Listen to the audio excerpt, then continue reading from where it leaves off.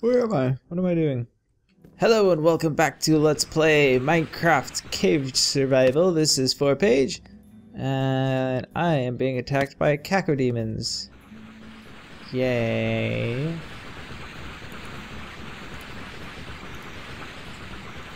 So I'm here in the nether.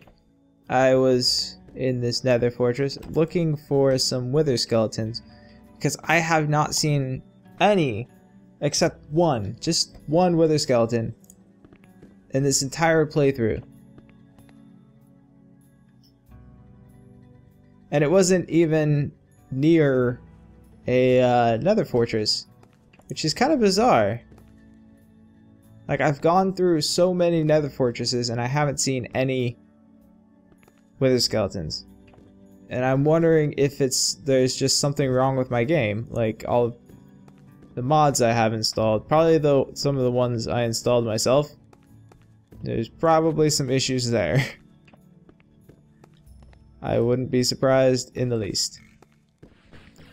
There were a couple things that I tried to figure out, like I couldn't find any in any of the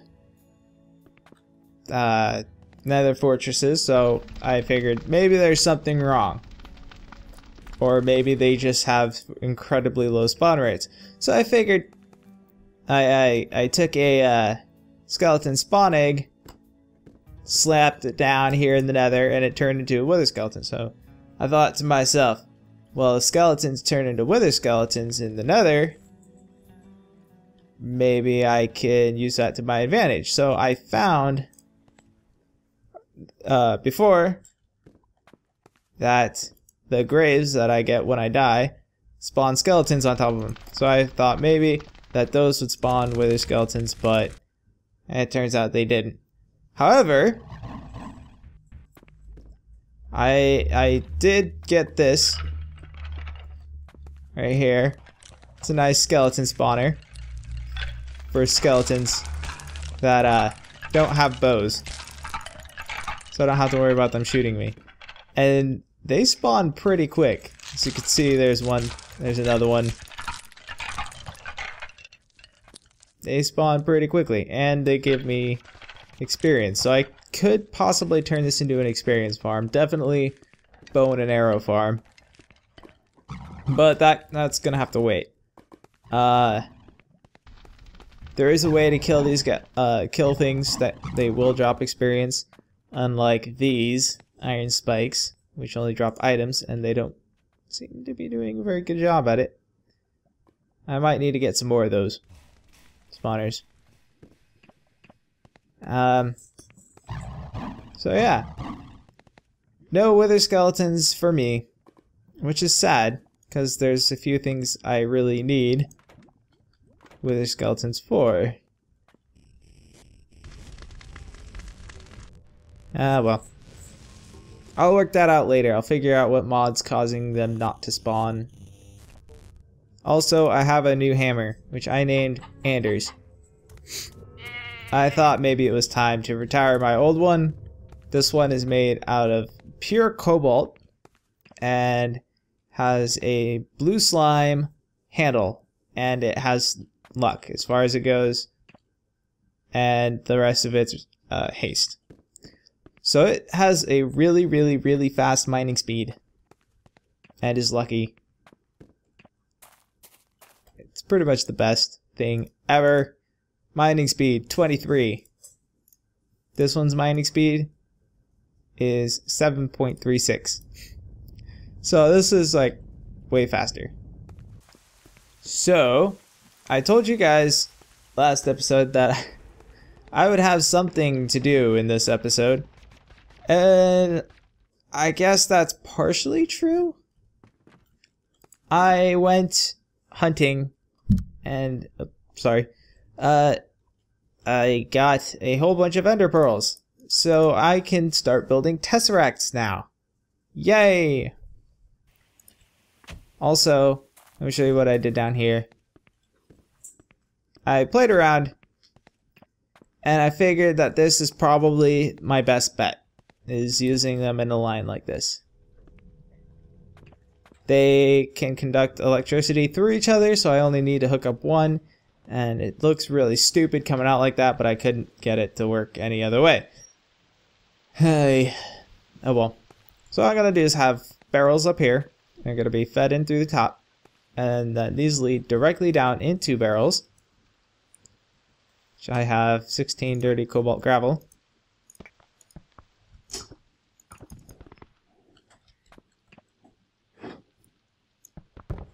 And then from these barrels, they will go into my gravel processing unit, which will be over here somewhere. Pooh.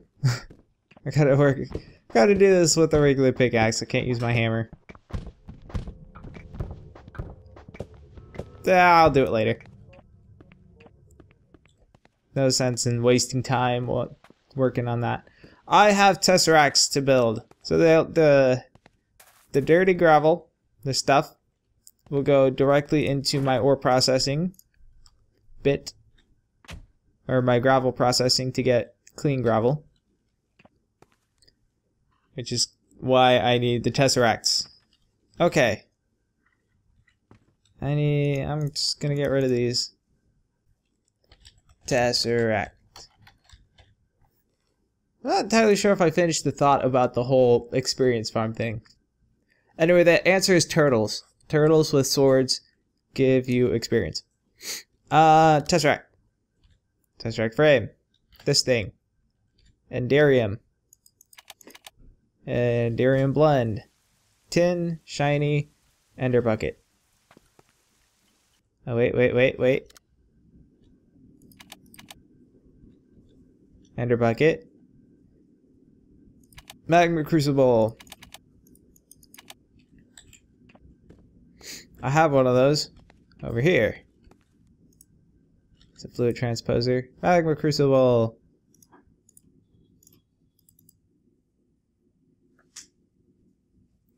Oops. Back there. So it's definitely not going to go in these things, because those will only accept coal. So I need different fluid transposer. Do I have any other than that one? Okay, I need to make a fluid transposer. Eek. Bucket, machine frame, redstone reception coil, glass, copper. Machine frame, glass, iron, gold. Bam. Fluid transposer. I'm gonna just stick it right here. There. Now I need a bucket. Yeah.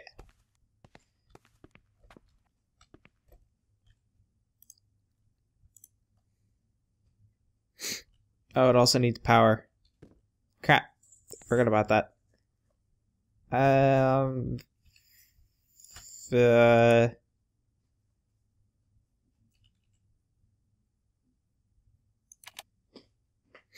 Where's my satchel? Down here. There's a hole in my ceiling. It's in this box, which I used. No? What? It's nighttime. Where's my satchel? There's my cacodemon over there, still in timeout. He deserves it. He's a jerk. Do you guys have my satchel? Probably. No. There's a bone. No. No. And no. Where the heck is my satchel?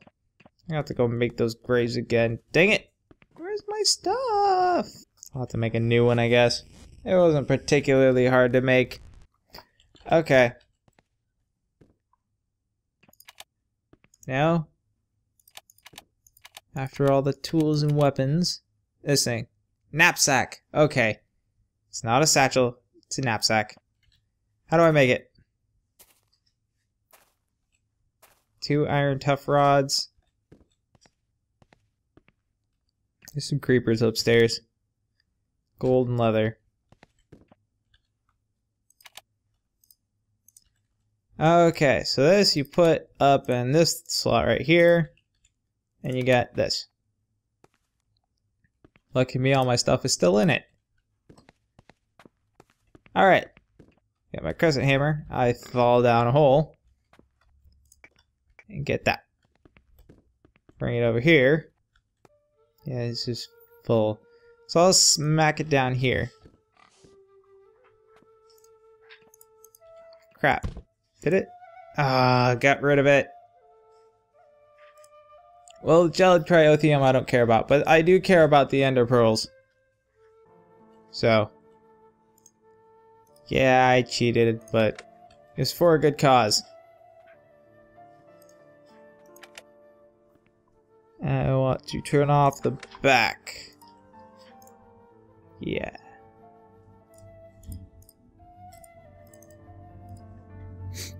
And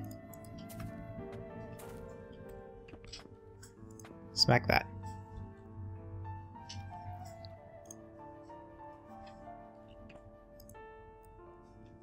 And stick 4 more. And then that should be good. I think. Doesn't matter. Put it in the bucket. So I have shiny. I should have shiny. I only have 3 shiny ingots? Really? I do have 14 ferrous ore.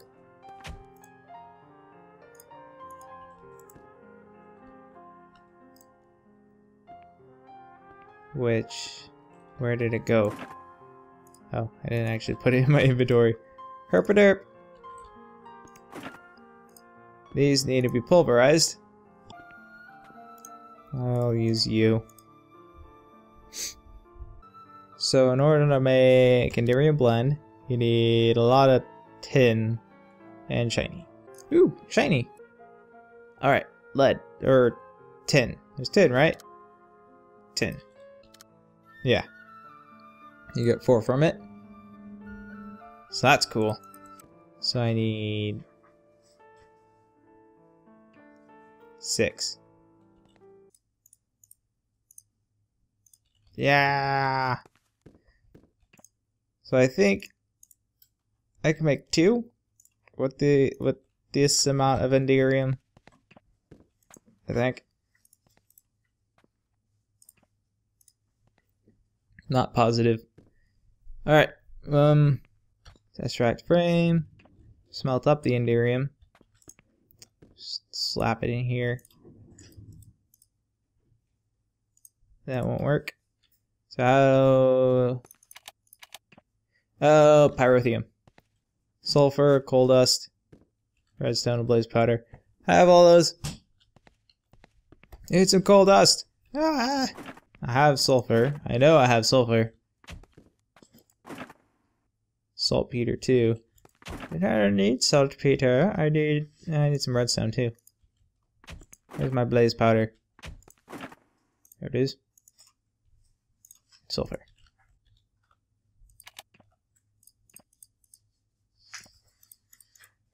Okay. Induction smelter. Not there, not there. That.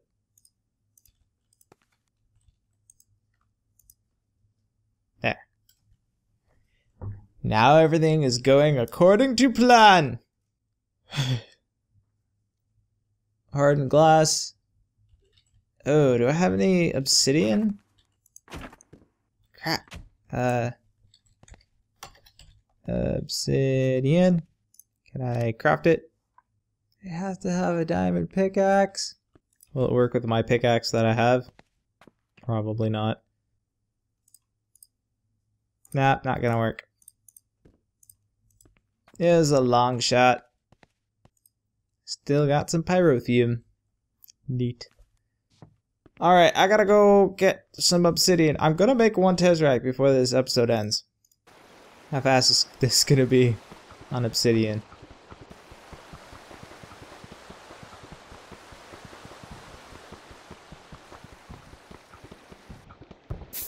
Pretty quick. So 8 to 1 lead.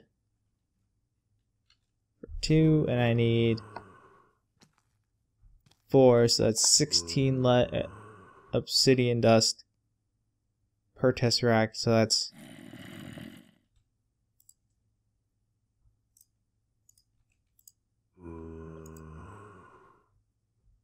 no, I don't know. Perfect.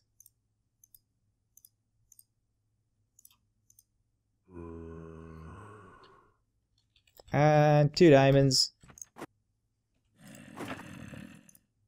Gets me that. Bam. Now I need to fill these up with ender pearl juice.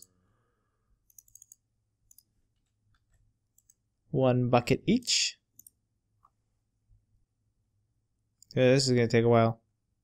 Alright. Hang on. Holy hot dog in a handbasket. I am out of power. I was not expecting that in the least.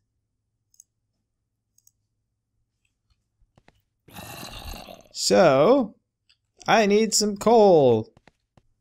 I'll do a half stack. See where that takes me. Oh, wait. Pooh. Dang it! I forgot! Come on. Back needs to go out like that. Now I have 500 millibuckets of liquefied coal in here.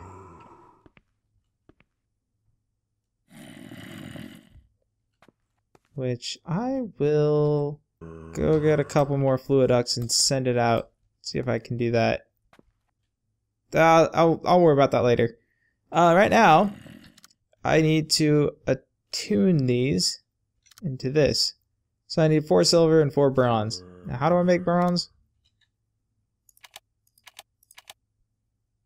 Copper and tin. 3 copper to 1 tin. Yeah. 3 copper, 1 tin gives me 4. And so I need 3 more copper. And 1 more tin. Or 2 tin. It's Tinker's alloy. But who cares? Same thing. 4 silver.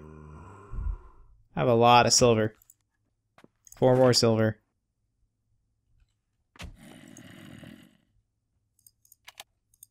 Alright. Hey. Do they not stack? Interesting. Alright, I have my Tesseracts. Cool. I will show you what they do now. Tesseracts are really cool.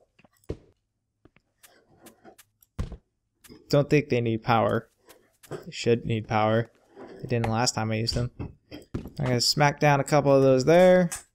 And a couple of those there. Yeah, keep in mind these work for both items and energy and fluids. Use these to quickly transport things across vast distances. Tune the ender frequency to determine links. 1. This is going to be item. Frequency item. And it's going to send only items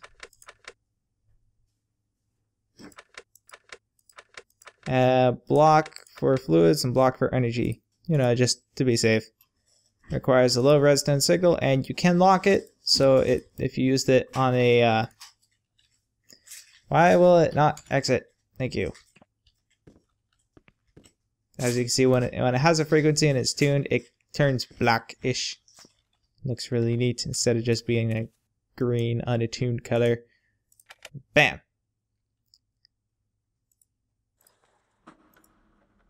So this one is going to receive only items and block fluids and energy. Give me my crescent hammer. Smack that once. And smack that once. Put down a couple of levers. Actually, I don't know if you need the lever over on that one or not. But you throw in some dirt.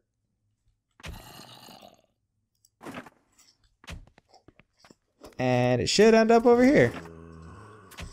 And if it doesn't, it does. So as you can see, it went from that chest over there to that chest over there. Now, this doesn't have to be in a straight line or even that close. It could be here, and the other one could be in the nether or in some other dimension that I have, and it would still get the items. And you can tune them to different frequencies, like as much as you want. About 1,000 different frequencies that you can attune it to.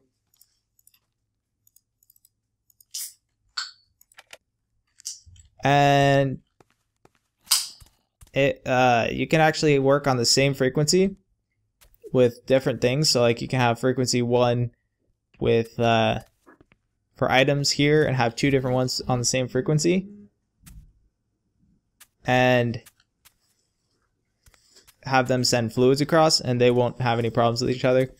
So that, my friends, is Tesseracts. And I'm going to use those to send power from this up here, which I may actually end up moving, because I want a lot more power, and I'm going to be using a lot more power, hopefully. Maybe, if I can. And then just these 3. So, I don't know. Find out how things go, but that's gonna wait until later, much later, and I'm gonna not do anything until later because I'm all out of time. I am way out of time. Hopefully I'm gonna be able to cut this up enough, because a lot of stuff happened in it that I didn't account for, and yeah. So I hope you guys enjoyed learning about Tesseracts and how to build them and stuff. And I hope to see you again in the next episode. Until then, everyone, take it easy. Ta-ta.